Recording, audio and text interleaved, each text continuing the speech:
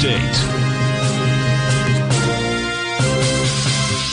Welcome, folks. We had the Dow Industrials finished down 216, Nasdaq off 92, S&P's down 26. Gold contract traded up $1.90, $17.05 an ounce. We had silver up a penny at $18.61 an ounce. Light sweet crude up $4.60, $102.19 a barrel. Notes and bonds. The 10-year note down 8 ticks at 118.12. The 30-year off full point at 132.02 in King Dollar.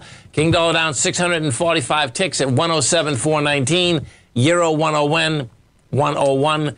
Yen at 138, and the British pound 119 to 1 US dollar. We get over and take a look at the market, folks. You get a market that couldn't hold price out here.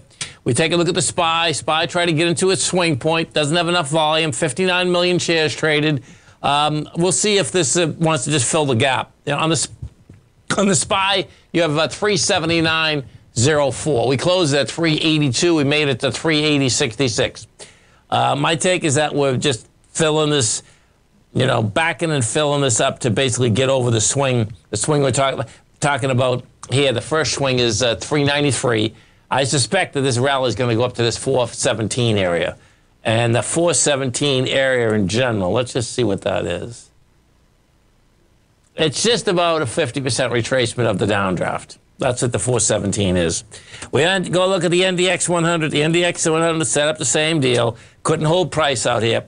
NDX 3Qs got up to 296, closed at 289. The top of the gap is 287.56, and we hit 288.20.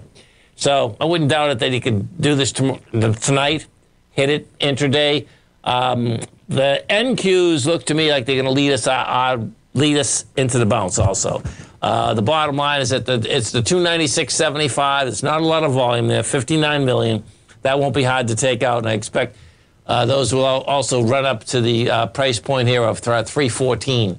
That's the benchmark. The benchmark that you're looking at in all of these folks is the high that was generated like June 2nd.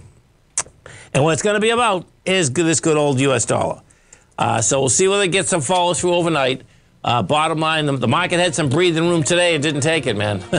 That's the bottom line. That being said, though, as I said when I was on the air, it's very unusual when you can have Europe stay up, which they did, and we give it up in spades. So my take, turnaround Tuesday's coming at you. Get ready for it, folks. Have a great one. Have a safe one. Come back and visit Tommy tomorrow morning. Kicks us off 9 o'clock in the morning. Great show. We'll get him, folks.